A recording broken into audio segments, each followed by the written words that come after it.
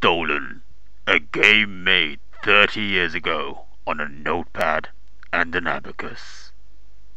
Oh, what? Oh, I'm sorry, YouTube. I've just been informed that Stolen was actually released in the year 2005 by a British team called Blue 52, though I first thought they were just called Blue due to their extremely unclear logo.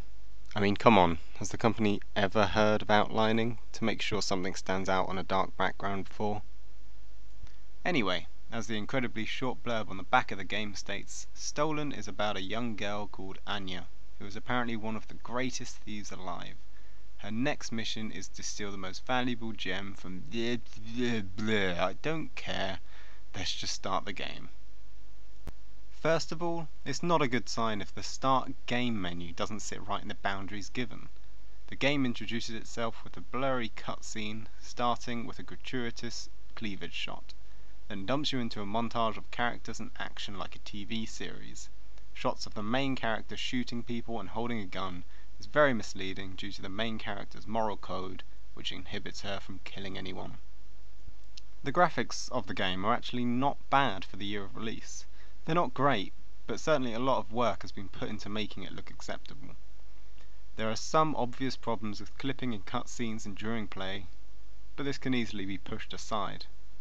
This would be absolutely fine if it actually punished you for being spotted. I constantly alerted the guards and security system to be told there would be backup sent to help deal with me. Maybe I should have been playing the guards since they were so stealthy I never saw this so-called backup. Even if backup was sent, each room is so small and quick to clear that there is no risk.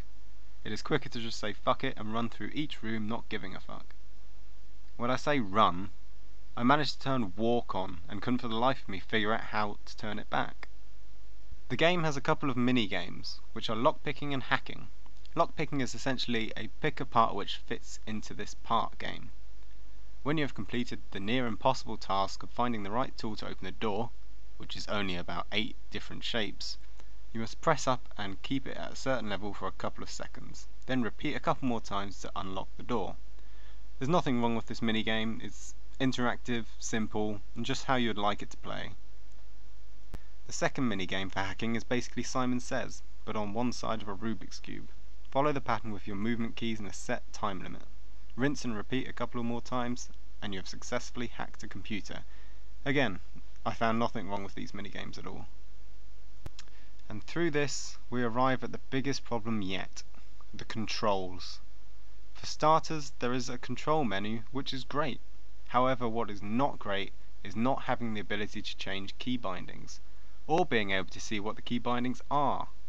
Sure, the game tells you this when you get to a spot where you need to use a certain button, but I always like to have a quick look before I start playing so I'm not looking for a certain button in a pressured situation. The only options the control menu give you are camera controls. Since when has control menu ever stood for camera controls? It is a good thing that this game has camera controls, as everything is inverted as standard. Now this is just a personal preference of mine, but I absolutely hate inverted cameras, which makes it all the more of a shit in my face that in first person mode the x-axis is always inverted. I mean, why give us the option to change the other camera options if you're going to confuse the shit out of us, making a portion of the game unchangeable? Too many times I found myself looking at the floor when I wanted to look up in a section I had to use the first person mode. Secondly, the randomness of the button assignment baffles my brain into waffles. Let me go through the fantastic assignment which makes no sense at all. WASD is movement, nothing abnormal here. E is use, Q is first person mode, but only Q gets rid of it once it's open. Again, not too complicated. Escape opens the menu, /map, but also goes back and can close a previous screen. Pressing one of the numbers along the top opens an inventory screen, where your weapons are. Press the number which correlates to the weapon you wish to use, then you have to press enter to select the weapon.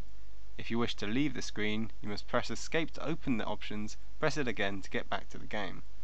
Once you have selected your weapons, which can only be used in first person mode, you can press E to fire. E! Not mouse click, fucking E! Some weapons have a secondary use after you fire them, which is used by pressing G. If you get stuck in a hacking or lockpicking game, only backspace will exit it, not the escape key. That'll just pause the game. Backspace. Shift lets you run up a wall, space makes Anya roll, or if you're standing still or next to something you can jump onto, from, off or up, will make you jump. Control will make you crouch. Control will also make you pull a 180 in a crawl space, which would have been very nice to know as there was no way to turn around otherwise, causing me to crawl back and forth through the same duct 3 times so I could actually get to the room I was looking for. Left bracket and right bracket apparently navigates the menu, but it is just easier to use the mouse. And finally, one of the keyboard buttons causes Anya to walk around like a sloth. I'm still not sure which one, so I just played the game pretending I was too cool to run. Overall, I have to give this game a sneaky 2 CGI cleavages out of 10, mainly due to the fact that the story was not compelling in the slightest, and the controls make me want to break my keyboard into pieces. This is my last resort.